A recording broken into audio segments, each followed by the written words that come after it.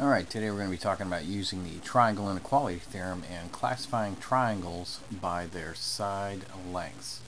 Now, what we're going to do to start with is we're going to first take a look at the triangle inequality theorem, and this is a theorem which just states the following.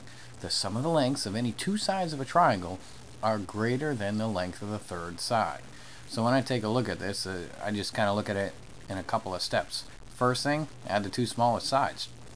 And then what I have to do is take a look at their sum, and their sum's got to be greater than the length of the largest side. So what I like to do is just take it and kind of classify things like this. The small side plus the medium side, that's got to be bigger than the large side. If that's true, then I've got lengths of a side that are big enough to make a triangle. But if that's not true, then I've got no triangle, and I don't have to worry about trying to classify it as right, acute, or obtuse.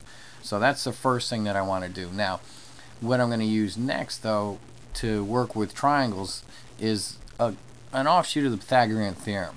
So we're going to take a look at this piece. Given three sides of a triangle, with C being the side with the longest length, we can use the following three theorems to classify the triangle. So that's assuming we've already gone through the triangle inequality and we know we've got three lengths that will work to form a triangle. Then we take a look at this part. So what I do first is if I do c squared and I figure out that that's equal to a squared plus b squared, that means we've got a right triangle. However, if c squared is less than a squared plus b squared, then that means I'm going to have an acute triangle, and if c squared is greater than a squared plus b squared, then that means the triangle is going to be an obtuse triangle. So I'm going to use the Pythagorean theorem to kind of help me determine what type of triangle I've got. So let's take a look at a couple of examples here. Now, first thing I want to do is take a look over here at example 4 or example 1. I've got these two sides right here as my smallest and medium sides. So 4 plus 5, is that greater than 10?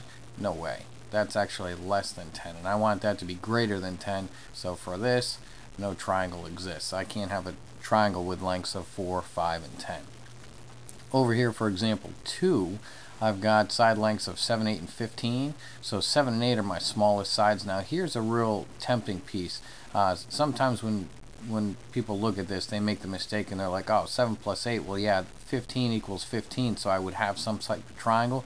But the triangle inequality specifically states that the sum of the two smallest sides has to be greater than, and this is equal to, the third side. So again, I have no triangle with those side lengths.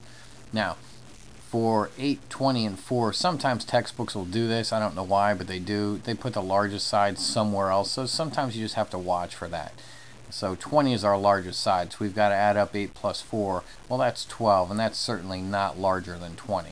So since that's less than 20, again, we've got no triangle. So that's the first thing we always want to do when we're given three side lengths for a triangle, is determine first if we have a triangle, and if we don't, we're done. We don't have to determine if it's right, acute, or obtuse, because the answer would be no triangle.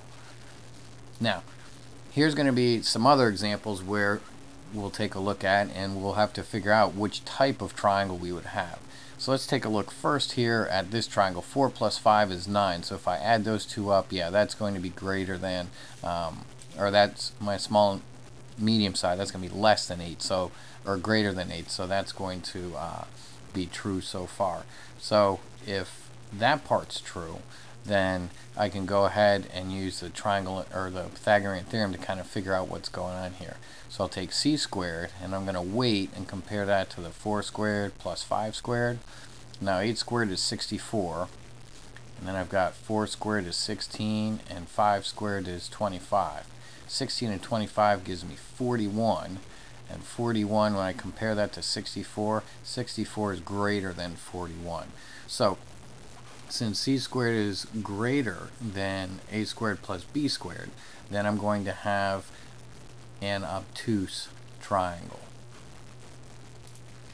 Now, for example 5, I've got sides of length 7, 8, and 10. Now, it's obvious that 7 plus 8 is 15, and that's definitely the sum of that. 7 plus 8, yeah, that's greater than 10. So I am going to have a triangle here. Now, I've got to figure out what type. So 10 squared, I've got to take that and figure out the sum of 7 squared plus 8 squared. And 10 squared is 100, and 7 squared is 49, and then 8 squared is 64.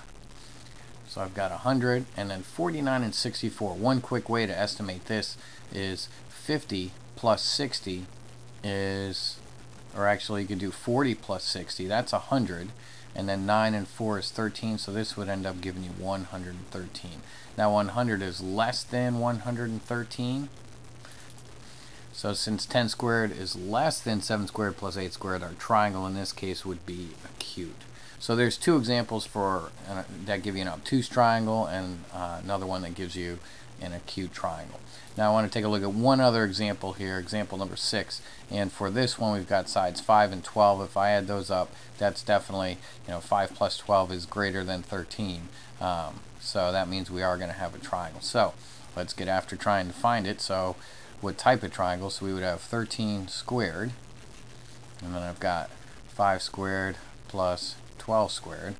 13 squared is 169, and 5 squared is 25, and 12 squared is 144. If I add 25 and 144, I get 169, and that's equal to 169. So since I've got 169,